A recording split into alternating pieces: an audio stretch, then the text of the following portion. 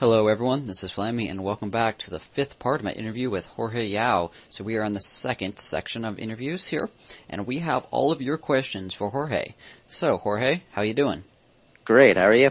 I'm doing great still, and I'm excited to be back for another part, and we've got some great questions here. Alright. So these questions come both from YouTube and from my Facebook page.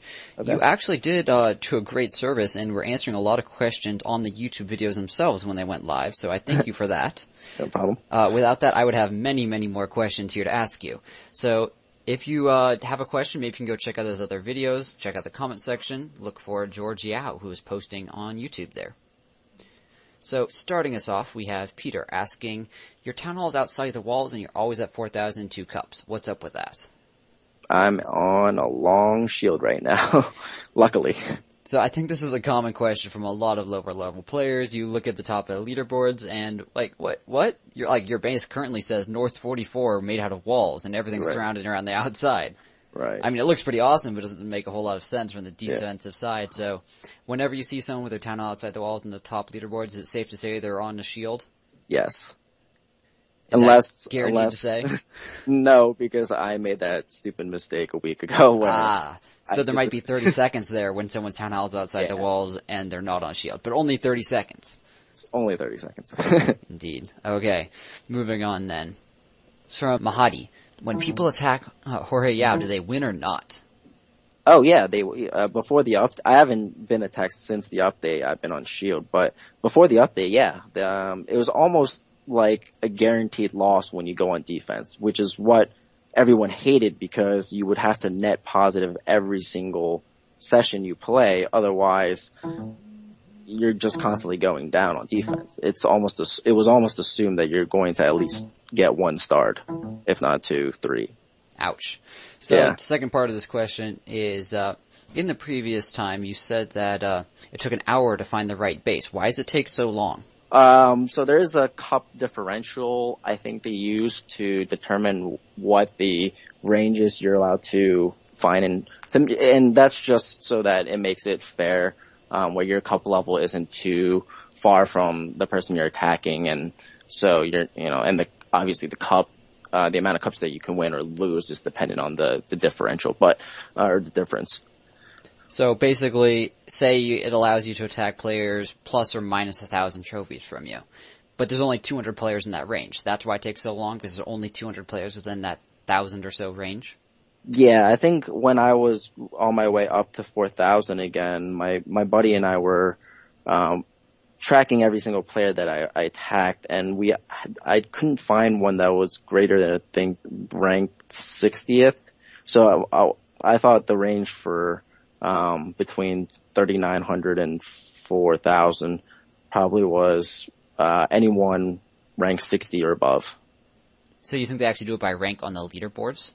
No, it just ended up that way. We just compared it to at whatever their current trophy count was. Exactly, because we know that the people that I'm attacking have to be on the leaderboard somewhere, so it's easy to see exactly what their count is. Nice. Exactly. Okay, then more questions. What would you like to see in the next update from Michael? What would I like to see? Well, I haven't really seen this update yet, to be honest. I've been all 5 of my builders are busy right now working while I'm on shield, so I haven't tested anything. I haven't had a battle, haven't defended, so I am curious to see how this update goes, and then see what I'd like to see in the next one. Okay, fun. So you're looking forward to using this update that we've all gotten experience and you haven't yet. Do you have any other sort of balance changes? Last time you talked about defensive stuff. More defensive stuff you think is needed? I don't know, to be honest. I mean, like I said, I haven't played the game since the update, so I don't really know. Maybe my frustrations from losing on offense are gonna say, color your opinion a little bit. Exactly, and I'll have a more biased opinion, but right now I really honestly can't say which way it should go. I mean, I'm glad it went defense this time around, but I just don't know what extent, to be honest. Okay, so we have a question here from Keelan. Okay, so you might have a hard time with this one. Okay. So after maxing out a Town Hall 7 base, should you upgrade your Town Hall straight away, or should you fill gold storages and get super prepared, etc.? Might have been a while since you've been down at Town Hall 7, and you might have been gymming at that point. Yeah, no, I can't answer that question, to be honest, with an intellectual answer.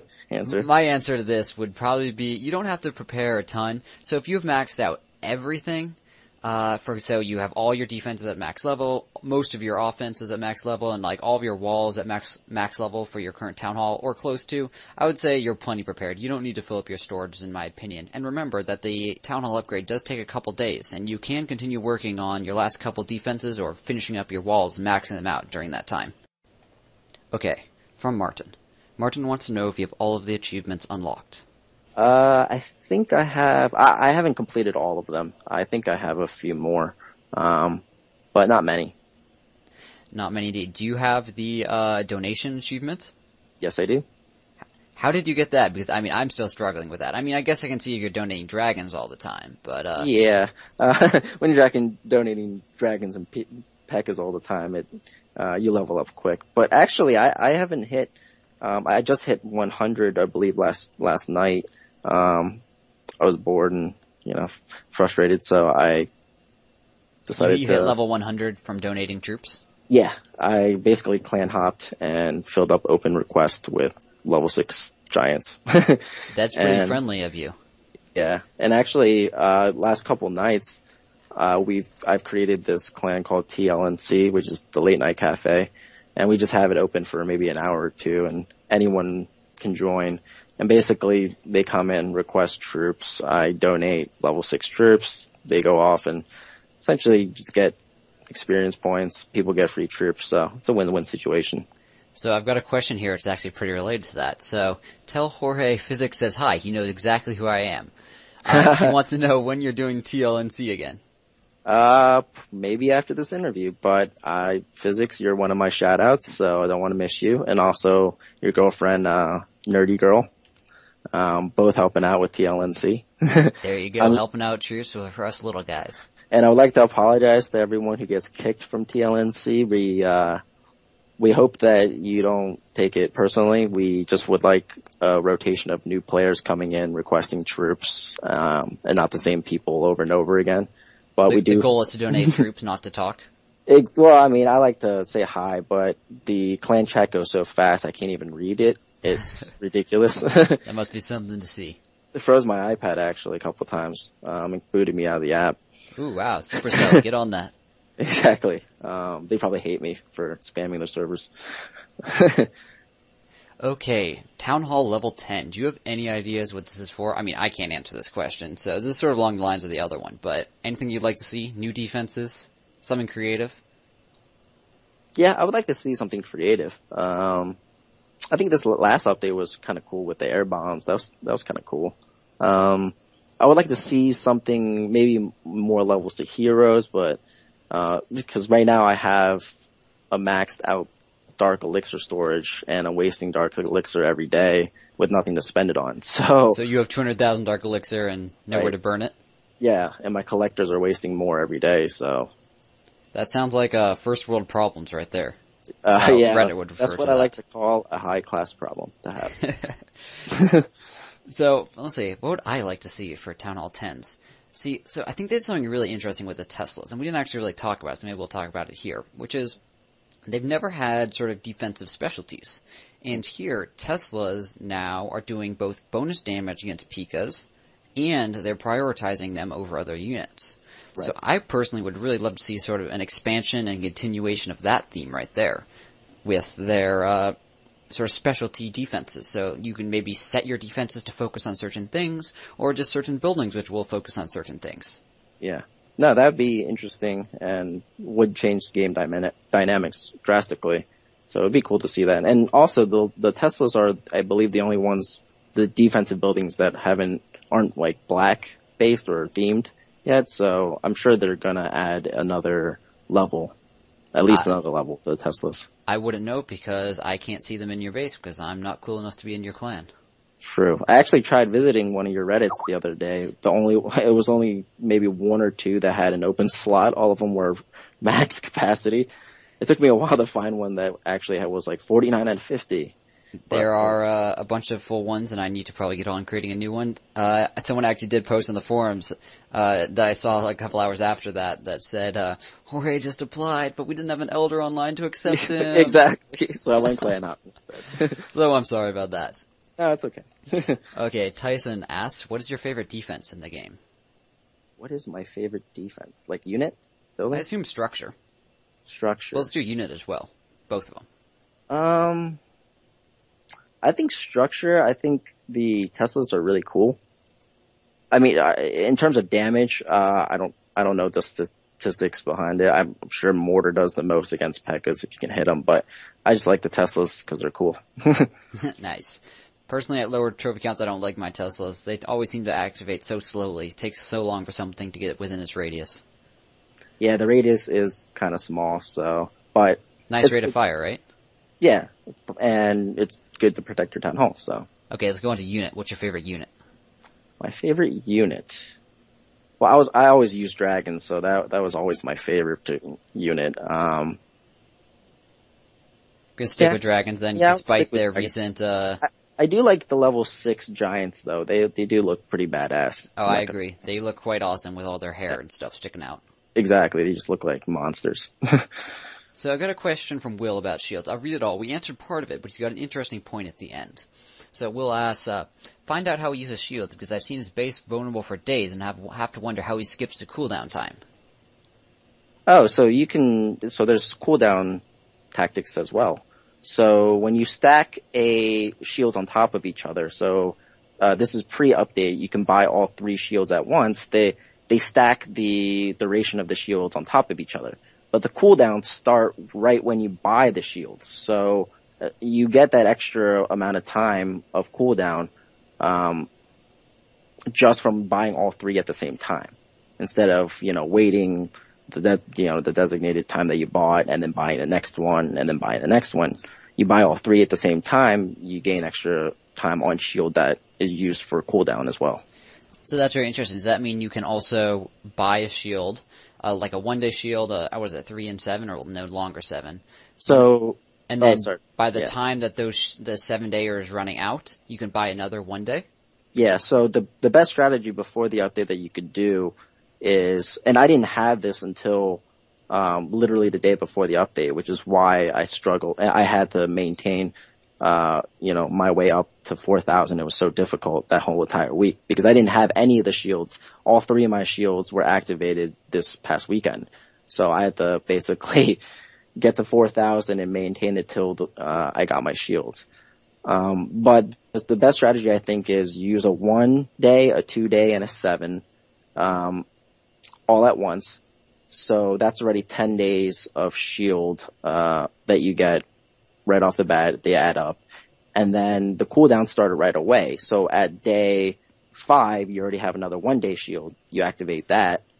At day 10, you have another 1-day shield. You can activate that. A 2-day shield, you have a 10-day cooldown. Because you bought them on the first day, you already have 10 days of shield. By the time the shield ends, you already have another 2-day shield. So essentially you can do a 1-day shield, a 2-day shield, a 7-day shield, a 1-day shield, a 2-day shield, and another 1-day shield. Wow. That's some pretty specialized tactics right there for high level players. I think it's 14 days, or 13 or 14 days it comes out total.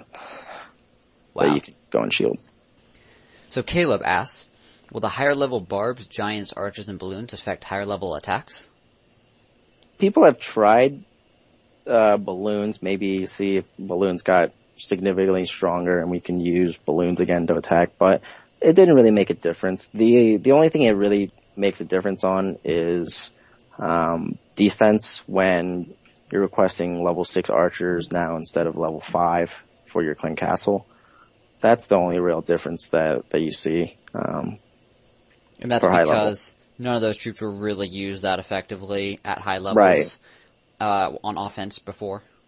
Right, exactly. Well, now, except for the giants, actually, I would say a few people are using giants in combination with the P.E.K.K.A.s, with their P.E.K.K.A. strategies. So a few giants, not many. But yeah, generally speaking, those troops aren't really used in most attack strategies. Interesting. From Omar here, we have, can we get a video of you attacking? Yeah, of course. Probably won't be for a little while. I want to, slowly drop in cups a little bit, slowly, very slowly, and as slowly as possible. And then once I get to a level where it doesn't take me, an hour to find a match, then I'll start attacking more and record some nice videos.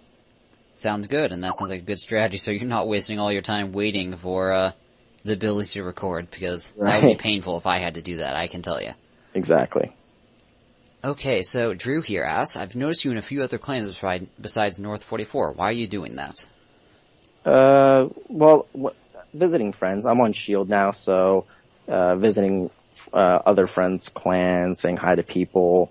I've been clan hopping to donate open requests, so you'll see me around. I'm just having fun. It's really nothing. Everyone knows that I'm North 44. That's my clan, so they don't need to worry about me. And of course, the late night cafe as well. Exactly. Donating troops in bulk.